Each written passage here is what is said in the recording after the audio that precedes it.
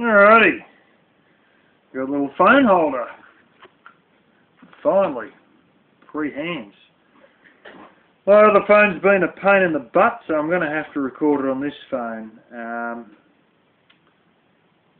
Now, somebody asked me to make another financial video, and I thought, well, I can't really make one if I don't have anything new to talk about.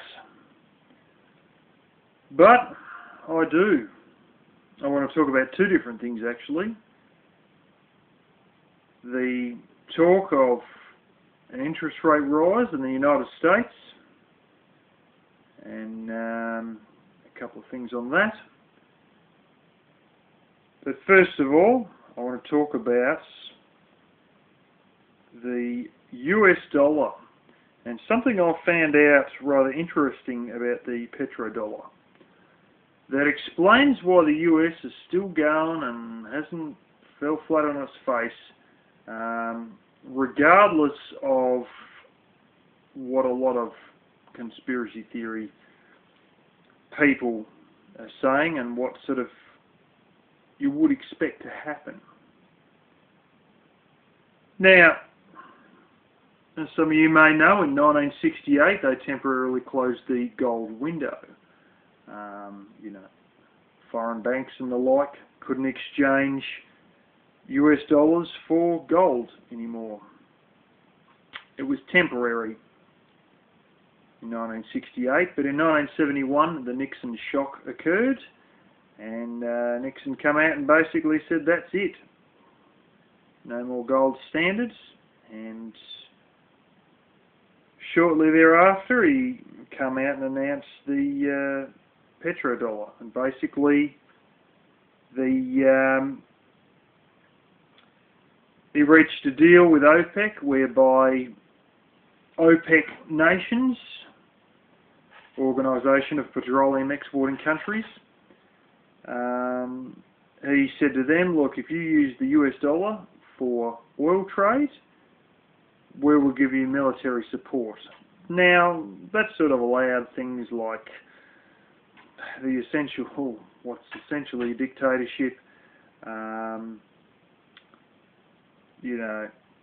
to continue on in Saudi Arabia and Nigeria. There are a few threats to this because not all oil-producing countries will only take the US dollar. Saddam decided he'd start taking euros, and did for about 5 months, and then, well, you know what happened there. He did find, though, that he had 17% more buying power during the time that he was using euro. Was selling his oil in euros. Now, you've got places like Venezuela, Iran and Russia. Don't underestimate Russia's oil producing capacity. You may get the idea, I don't know what they're pumping out in the US media at the moment, that the reason Russia's got issues is because of the sanctions on them. Far from it. The real reason they've got issues is 45% of their GDP come from oil. The reality of the situation is that in Siberia they have either currently in use or drilled, the pipes are down and everything, but it's just capped, which is where they put a big steel cap and they later bolt on a big thing they refer to as a gun, which has a big spike that runs with compressed air, and it's like a giant pipe fitting, and the spike is mounted on a 45-degree angle in it, and they fire that in with compressed air, and it punches through the cap, and then woof, it goes up. The oil goes up through the rest of the oil fitting and off to your refinery or through to your taps and your pipelines. Bob Lee used to install those. He told me about them. But anyway, they have enough natural gas already being used or wells that are already there and they're just capped, ready to go, to supply all of Western Europe for 200 years.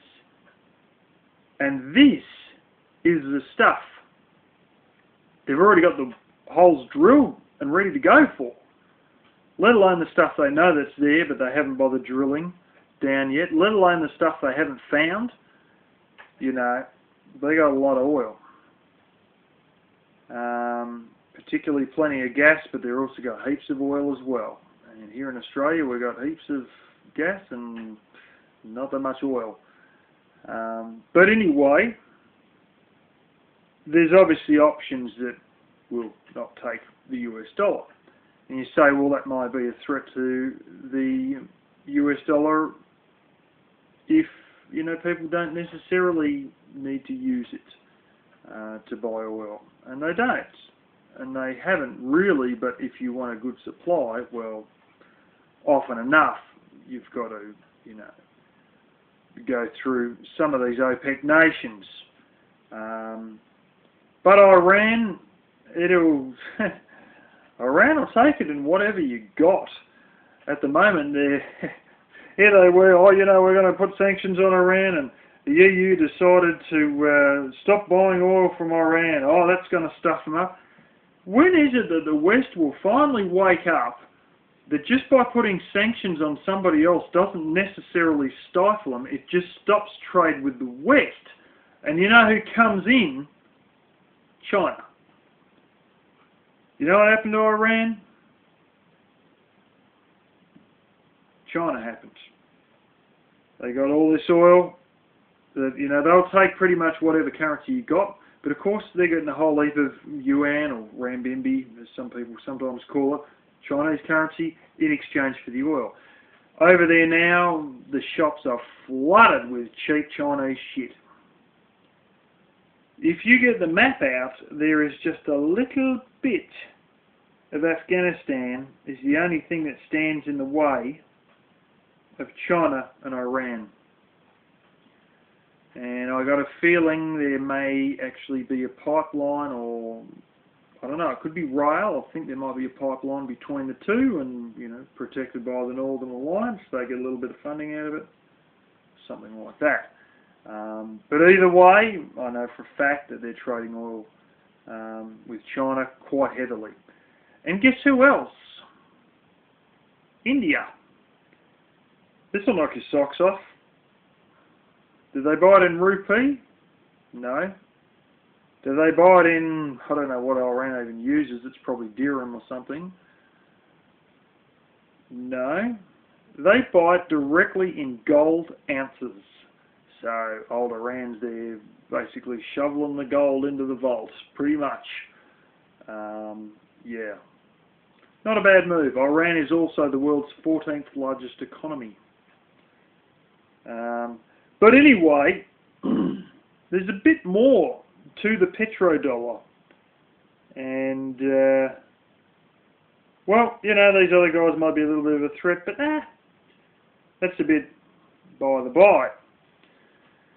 Because there's a lot to do with why the US is still surviving. In this petrodollar deal that I didn't know about, and you may not know about either, did you know that part of this OPEC deal, which you probably never heard about, and I didn't until recently, is that these OPEC countries that trade in oil, you know, with US dollars, part of that deal is that a certain amount, I think it may be based on a percentage of total annual trade, or percentage of basically barrels of oil that go out, or percentage of total, you know, money made from the oil, is invested into US bonds, and that is part of the deal. They will not receive military protection to keep their oil-producing dictatorship or whatever. They won't receive US military support purely by selling it in US dollars alone. Part of the deal is that they have to buy US government bonds. So what it does is it morphs the bonds market, because you've got this, like, constant investors. And it doesn't matter if, you know, it doesn't look like the US is going to be able to afford its $108 to $120 trillion worth of unfunded obligations over the next 10 years. It doesn't matter if it looks like they're not going to afford it. That's not going to really affect the bonds market, because you've got these constant buying by OPEC nations of US bonds. And in effect, what it creates is a rigged market, because there's like a unnatural demand. And it's sort of like, because there's this constant demand for US bonds, regardless of if the US is just spiraling out of control, whatever the hell's going on, there's still this constant demand for US bonds. And as a result, it sort of holds the market for US bonds up, because, well, they're still being bought. And as a result of them constantly being bought, it's sort of, you know, they hold their value in the eyes of the rest of the market, because people are still investing and they're still being sold. I mean, you look at Italy after the GFC. They said, oh, well, first thing we're going to do is sell bonds. They went and said, okay, rightio, we're going to sort this out. We're going to have a blooming austerity and a bailout, blah, blah, blah, whatever they done. But one of the ones they wanted to do was make, you know, more bonds. So the Italians started writing out all these bonds. And you know what?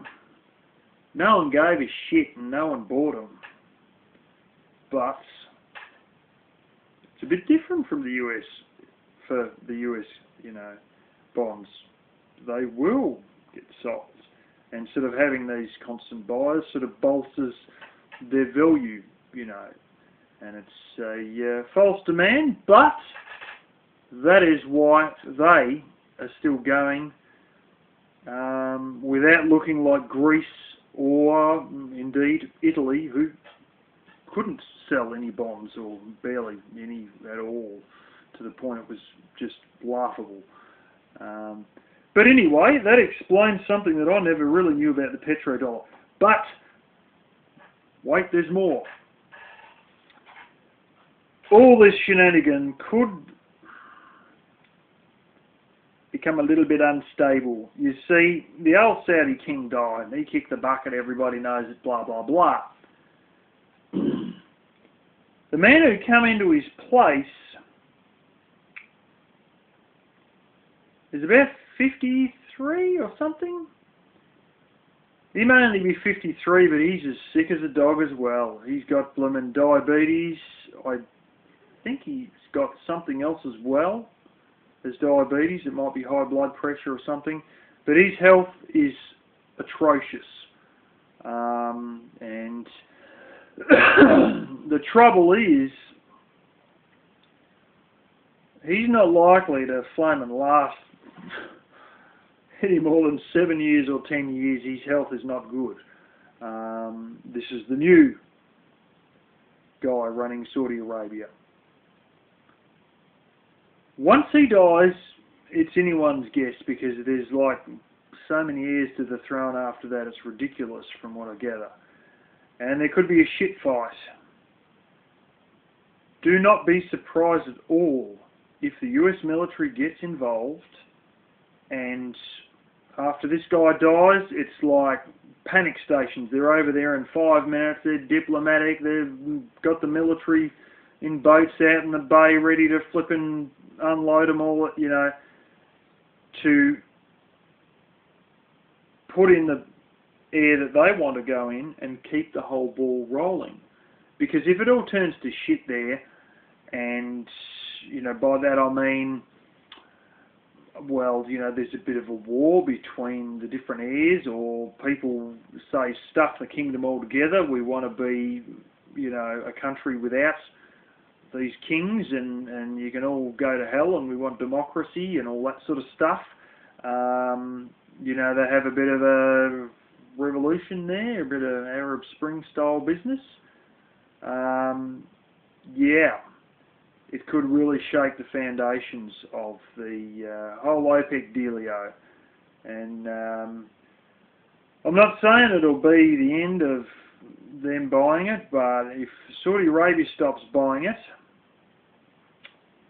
and Russia and China make a move, it could be the end. See, in 2008, Russia secretly went over and talked to China, and they said, America's on its hands and knees, everybody knows it. We're willing to finish them off. So they stopped bossing around the rest of the world, so they stopped telling, you know, what we want to do is just dump all our US bonds, just sell every single one we've got, and probably force all the citizens of Russia to, you know, just make it illegal to hold US bonds and just kaboom, flood the market. And they said to China, do you want to do the same with us? And we'll wipe out the US as a world power. Because their bonds will collapse and then the government will be broke. And they were going to do this in 2008, and China said, no, we don't want to do it, and then Russia said to them, well, if you're not going to do it, then we won't. However, if things turn to shit with this Saudi king, and he dies in a few years' time or whatever, and then Russia and China decide to dump their US bonds, well, yeah, it could be the end of the US position in world power as we know it. Now, on to the interest rate stuff. There's big signs that the US government is, like the US economy and maybe the government with it is barely hanging on, because the two are sort of, well, it's all very Wall Street linked. How it works out is, let's think about all this.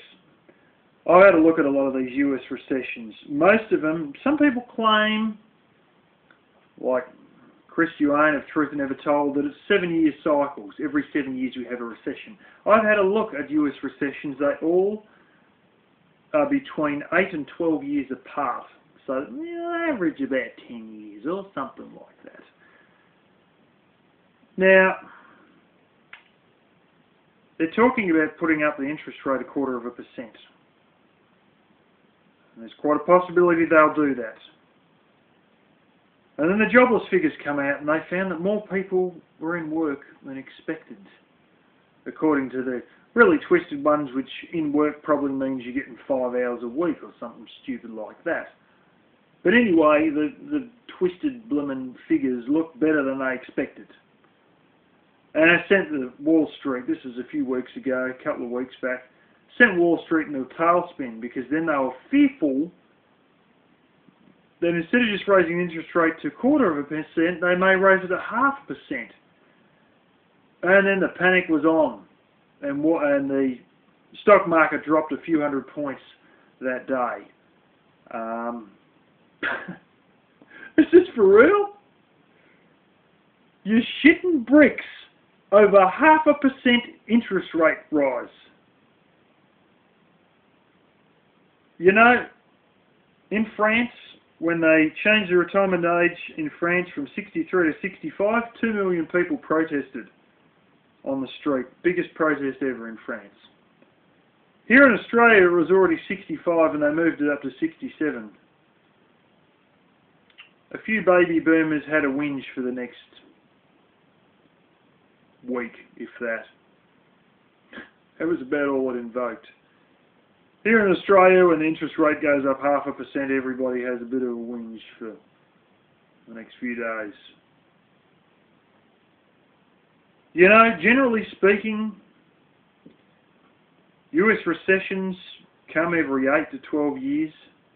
How many years have been since the GFC? It was the end of 2007. We'll call it start of 2008.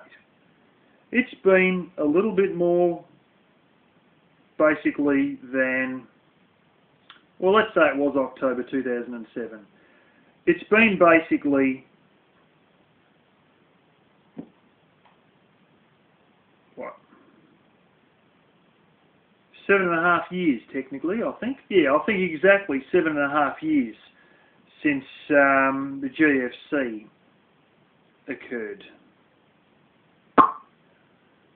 Well, in that time, in that 7.5 years, there should have been a boom, and it should now be ready for another recession. But instead, in those 7 years, in 7.5 years, instead of going through another boom and now at a almost 8-year point, hitting another recession, things have been running on zero interest rates and bailouts ever since 7.5 years straight now. And they come out with a 0.5% interest rate as a possibility, which people reckon they won't do it anyway. And they're shitting bricks.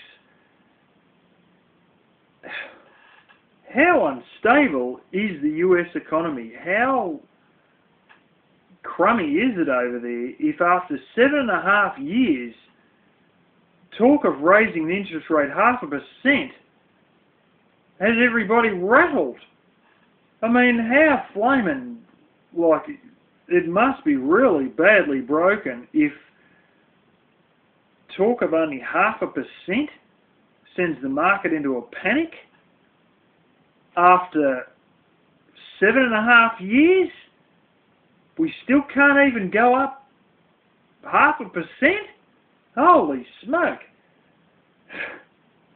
There's another graph that Mike Maloney of goldsilver.com come out with. It's a very bad little graph. Ooh-hoo. It was a graph showing Wall Street big bank earnings over the last, well, probably since the GFC, I think it was, to the current day, compared to taxes and revenue taken in by the US government. And you know what? She was bloody perfectly parallel. Bom, bom, bom, bom. There was a gap between them, and that gap probably indicates the manufacturing sector or the ongoing very sluggish economy that keeps the gap between the two. But the way it looked, the only way it ever goes up, and also when it goes down, it is directly related to Wall Street earnings. That's right, government taxes and revenue are perfectly parallel with Wall Street earnings. That's a bit scary. Yeah, there's a gap between them, but he showed this graph and there's just, it is so close, it is scary. It's just the whole way, parallel, and you're thinking, one's a bit above the other, but you just sit there thinking, holy smoke. Essentially, what is funding the US government at the moment is Wall Street, plus your Saudis, Nigerians, yada, yada, yada, buying US bonds. There's some preppers who have said that it isn't a proper collapse, it's a slow collapse, and I'm starting to believe them. I think it might not even be that. I'm sort of thinking it's just economic stagnation, because that's what economic stagnation is, where nothing sort of goes backwards, but nothing goes ahead either. It just stagnates. Because there's no movement, just like stagnant water. There's no movement, lack of oxygen, goes stagnant. So there you go. That's my take on the way it's all playing out at the moment, but it's not looking good. It's not looking good. As I said, any big issues with anyone in the OPEC nations, especially if people decide in the OPEC nations to stop using US dollars, or some people who were in the OPEC decide to pull out, yeah, they'll be hell to pay. Also, just one last point on oil production. Back in the early 90s, oil was $10 a barrel. Back then, the Saudis were told to drop production, and they did, but the demand was falling so fast that it didn't make a damn difference. The demand was actually falling quicker than they were dropping the production, and as a result, it went right down to $10 a barrel. They had a hell of a good bicker the other day in OPEC, apparently, trying to tell the Saudis to cut production, and they told them, what's the damn point? Last time we've done that, it didn't do anything anyway. We'll just keep production the same and ride it out and see how it goes. But, in effect, what they've done is wiped out the US shale oil industry. And because a lot of people are put into that, and it was going gangbusters, and now it's gone flat on its face, and it has gone flat on its face overnight, it's unlikely that people are going to reinvest in the shale oil industry in another few years' time, seeing that it's recently collapsed. And they reckon it's actually secretly part of Saudi Arabia's idea, is to wipe out the US shale oil production because they're competitors. And they're not really saying it openly, but that's another part of the reason why. And once they make shale oil look like something we done that all fell to bits, so we won't do it again, then basically they've wiped out shale oil for competition for years and years to come, until one day maybe people get back into it again. But if people get enough of if they lose enough money now and get spooked enough now, they're hoping that people will not bother investing in shale oil again, and they would have wiped out one of the competitors. Something else that's come out of all this. So there you go.